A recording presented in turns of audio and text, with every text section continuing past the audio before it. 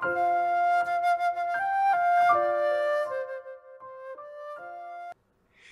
Quarterly, Philippians, Colossians, Philemon. Lesson 7, Colossians 1:1-14, Redeemed by the Beloved Son.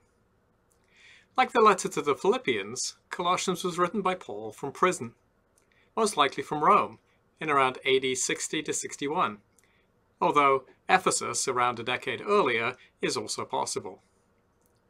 It was probably written at the same time as Philemon, since both letters mention Epaphras, the man who planted the church at Colossae, and Onesimus, the slave whose freedom is the goal of the letter to Philemon. Colossae was a city in inland Asia Minor, about 110 miles east of the coastal city of Ephesus, in an area that Paul himself does not seem to have visited. This is a reminder that the story of the spread of the gospel from Jerusalem to the ends of the earth, presented in the book of Acts, is necessarily very partial and incomplete. The gospel went to many other places in Asia and Europe, apart from those visited by Paul and his companions, often brought there by ordinary Christians, whose faithful service and sacrifices have not been recorded for us. Paul wrote to the church at Colossae because he had become aware that they were in danger of being deceived by a philosophy that replaced a central focus on faith in Christ with various other things, whether Hellenistic ideas that blended philosophy with traditional ideas of elemental spirits, or Jewish ideas that insisted on a return to keeping all the details of the Mosaic law, circumcision, kosher food laws, and the calendar of weekly, monthly, and annual festivals as being necessary for salvation. In response, Paul emphasized the supremacy of Christ in all things, and his role as unique mediator between God and man. It is Christ, the exact image of God, the firstborn over all creation, who has reconciled us to God. There is no other way of salvation. Paul regularly begins his letters with a greeting, but these greetings are tailored to the need being addressed by that particular letter. To the Philippians, Paul introduced himself and Timothy as servants or slaves of Christ Jesus. Here, however, to a less familiar audience, whom he's going to warn against doctrinal error, he calls himself an apostle of Christ Jesus. This stresses his authority to teach them what is and what is not orthodox Christian teaching. He was not appointed to that position by the decree of any human individual or committee, but rather by the will of God himself.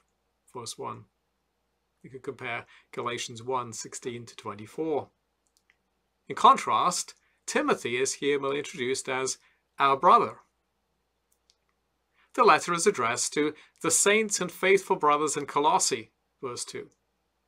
The members of the Colossian church are called saints, not because they lead dramatic, otherworldly lives of near spiritual perfection, but because they have been set apart as belonging to God. In that respect, the Colossian church had the same status as Old Testament Israel, who was called a holy nation, Exodus 19:6, cited in 1 Peter 2:9. Yet unlike so many members of Israel during the Old Testament, the people at Colossae were faithful brothers. That is, they were walking by faith in God and in fellowship with Paul, believing the same gospel that he preached in the churches that he had planted.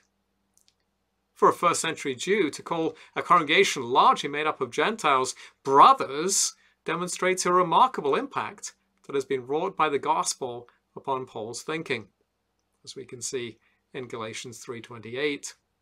Those who had once been aliens and strangers to God, indeed those he had once sought to persecute in his zeal for the faith of the fathers, were now his brothers and sisters in Christ, the recipients of grace and peace from God, who was their mutual Father. Verse 3. Paul also regularly begins his letters by giving thanks for the Christians to whom he is writing. In this case, Paul's thanksgiving centers on the faith, love, and hope of the Colossians. Faith in the Lord Jesus Christ and love for other Christians, virtues that themselves sprang from the hope they had of a solid inheritance that was stored up for them in Christ in the heavenly realms.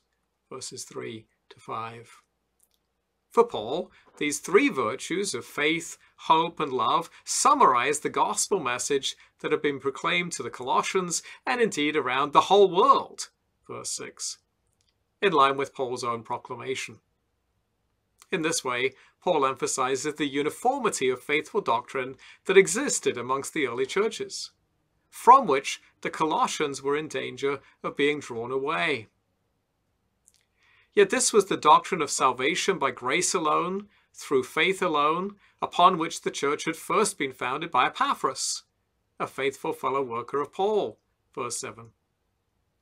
It may be that Epaphras himself had come to faith under Paul's ministry in Ephesus in Acts 19, and was part of the church planting movement radiating out from there, by which all the residents of Asia heard the word of Christ, Acts 19:10.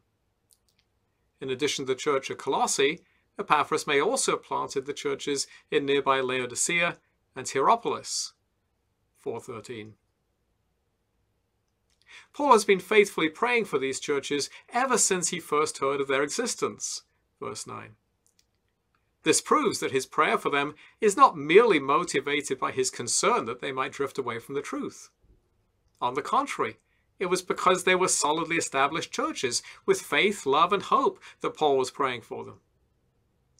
Specifically, Paul prayed that the Colossians might be filled with the knowledge of God's will, not in the sense of a mystical direction that would assist them in the decision-making process in life, but in the sense that they would walk in a manner worthy of the Lord, verse 10.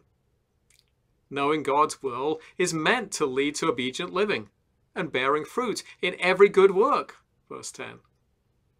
You could compare John 15:5, as well as to a deeper knowledge of God himself.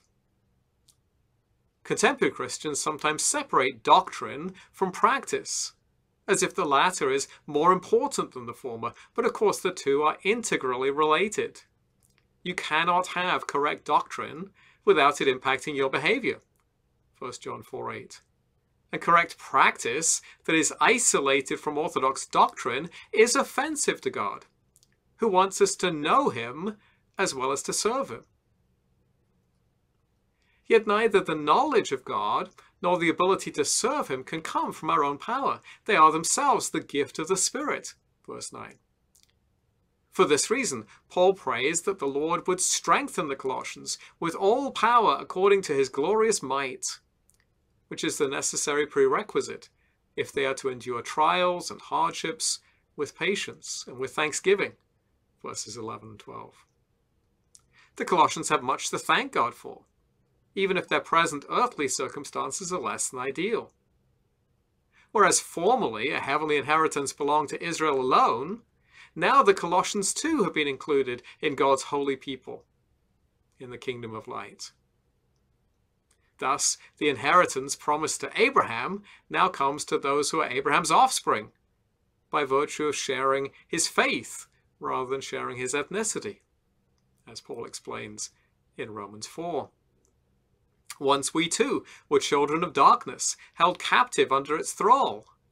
But now we've been brought into the kingdom of light, whose sovereign is Jesus Christ, the beloved Son of God, verses 12 and 13. This declaration too picks up on Old Testament promises, first made to Israel and now applied to the church. In this case, Isaiah 9, 2 through 6. Christ is the promised Son of Isaiah 9, who brought light to the people who dwelt in great darkness. God did this by redeeming his people at the cost of the Son whom he loves, verses 13 and 14. When Abraham was called to offer Isaac, the son whom he loved, a ram was provided to take his place, Genesis 22:13. But there was no substitute to take the place of Jesus, because he himself was our substitute. This concept of redemption also recalls the deliverance of Israel, the Lord's firstborn son, out of Egypt, Exodus 4:22-23. Through the death and resurrection of Jesus, we receive the redemption toward which the earlier Exodus pointed forward, the forgiveness of our sins, verse 13.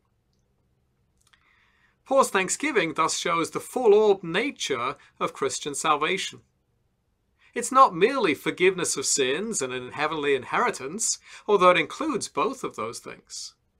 It is being brought from the kingdom of darkness into the kingdom of light, where we may come to know the true and living God, and where we are called to bear rich fruit in lives of obedience. All this is God's gift to us through faith, as the Spirit works within us, which gives us a solid hope for the future, love for one another, and joy and thanksgiving to God. Application questions. 1. Paul calls the Colossians faithful brothers. How do you regard the members of your church? Do you think of them as brothers and sisters? How do those family relationships reveal themselves? How could you function more effectively in the church as a family? 2. What does it mean for you to live a life of faith, love, and hope in your setting? 3. Do you ever pray for churches that you haven't personally been part of? How might you pray for them? 4. What is your story of having been brought from darkness into the kingdom of light? How does it connect with the larger story of redemption in the Scriptures?